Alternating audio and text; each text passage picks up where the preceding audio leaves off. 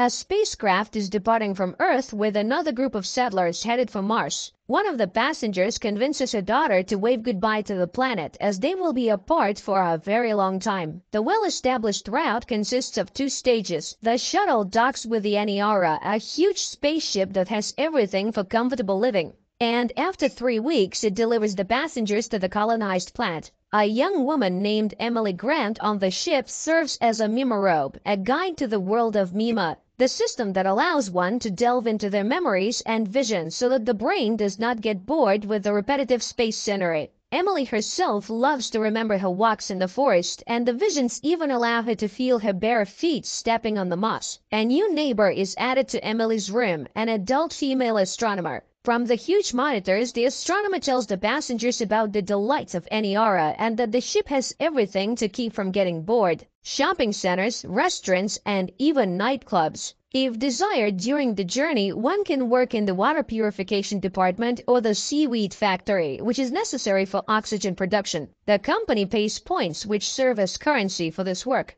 Emelie gathers another group for Mima sessions. In the visualization room, there is silence as the mimorobe lays people down on the floor, face down on a special pillow, and launches the system. The glowing screen shimmers with different colors, not showing any pictures. But if the mimorobe needs to know the visions of a specific visitor, she uses a special remote control. Suddenly, an emergency situation occurs on the ship, and the whole group slides to the corner of the room. The passengers exit their cabins in panic to find out what happened. They gather in a large hall where the captain is supposed to make a live broadcast. After gathering his strength, the man makes an announcement. There has been a system failure on the Aniara, and the ship has lost all fuel and drifted off course. The crew believes that it's not a big deal and that by using the gravity of celestial bodies, they will be able to return to Earth. However, the journey will now take a little over 2 years instead of the promised 3 weeks. The outraged passengers disagree with this plan, worrying about their plans without even realizing what lies ahead. Austerity measures are introduced on the ship, but the crew realizes that the supplies will not be enough in any case. At best, there is only enough food for a couple of months. One of the crew members suggests growing algae more actively, which will help them survive. The first 3 weeks of confinement in space pass. The people still don't lose their optimism, but they're already starting to get bored. The Mima becomes the most popular hole as everyone wants to see more than just the infinite universe outside the window. And Emelie can't handle it, so she asks the captain for help.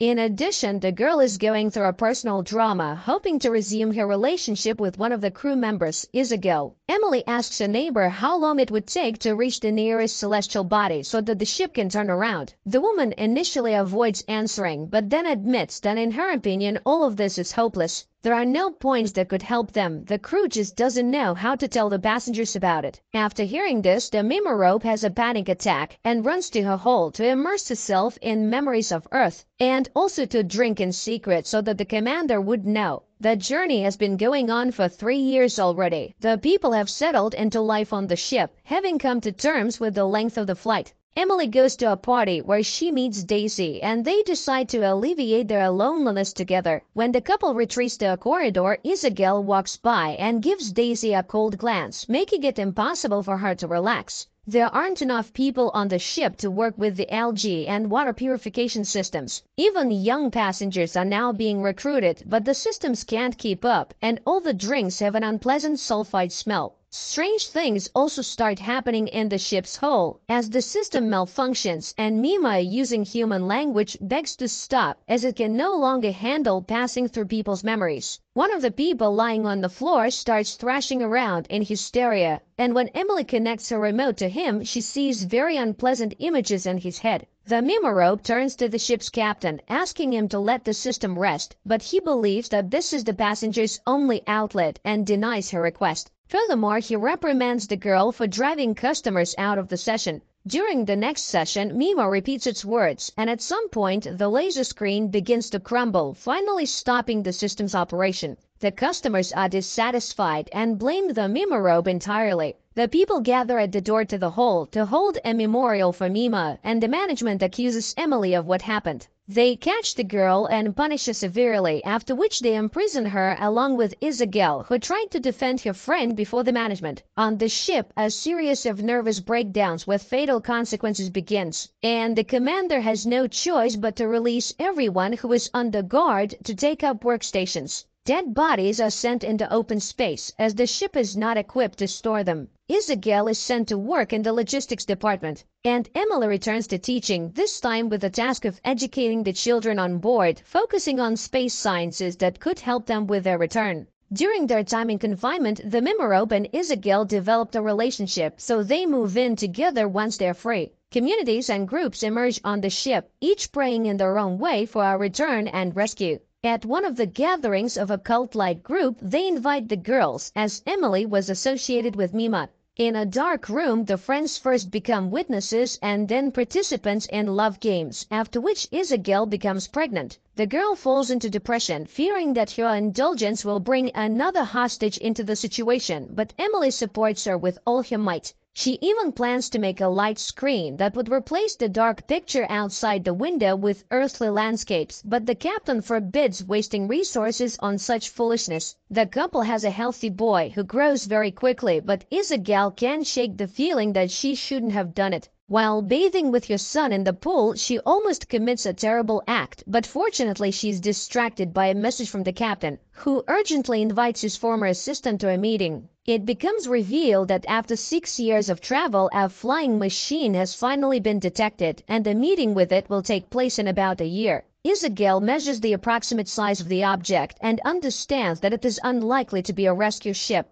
but everyone hopes that they will be able to obtain fuel from it to return to their route. Emelie comes to the team to be with her girlfriend at such an important moment. The captain joyfully announces the discovery to the passengers, hoping to boost their morale, which he manages to do. To celebrate the occasion, a party is held on the ship, complete with drinks and leftover delicious food. As usual, the commander tries to present himself in the best light by claiming credit for the team's achievements. Throughout the year, everyone diligently trains to release probes and dock, and by the appointed time, everyone is fully prepared for the operation. The docking operation goes perfectly, and the giant space probe is placed in the ship's cargo hold for examination to determine if it contains any fuel and how radioactive it has become during its time in space. The son of Emelie and Isabel is growing up, and the couple now has hope that he will see Earth. Due to a lack of peers, the boy is not developing well and hardly speaks. It is not possible to determine the chemical composition of the object because the study methods on the ship are outdated, but work is constantly being done.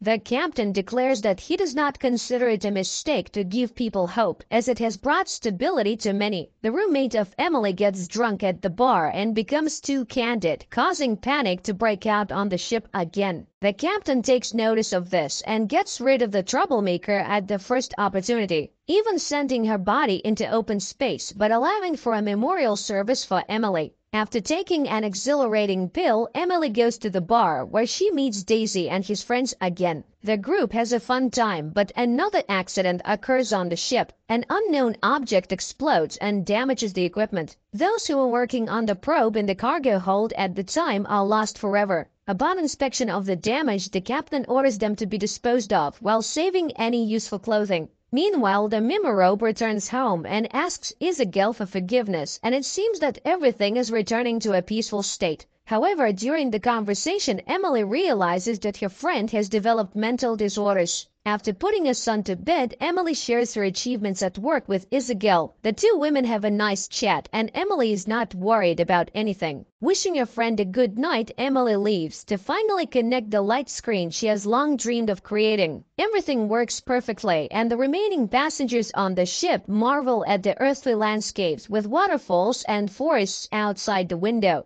As she listens to the words of gratitude, Emelie plans to create new pictures. Emelie runs to her cabin to hear the opinion of her family. She opens the door with the key, but it doesn't budge. Emelie tries to fix the lock several times, but then realizes that something is blocking it from the inside. With effort, she finds a belt from a robe on the door handle, and Isabel is nearby. Coming to his senses a few seconds later, Emelie runs to his son's room, but there she is met with a terrible sight. It's the 10th year of the journey. The captain gathers the few remaining passengers in the main hall and presents Emelie with an award for creating the light screen. As she receives the medal from the commander, the young woman notices traces of a nervous breakdown on his wrist. Giving a speech, the captain tries to appear heroic in this situation and suggests that they should be proud that they have gone farther than anyone has gone before. On the 24th year of the journey, only a few people remain alive. Old and wrinkled Emelie leads a meeting of the survivors, where they pray for strength to be sent to them. The ship has long been powerless and is floating in space like a piece of space junk. And almost 6 million years later, the spacecraft Aniara approaches an unknown planet in the constellation of Lyra.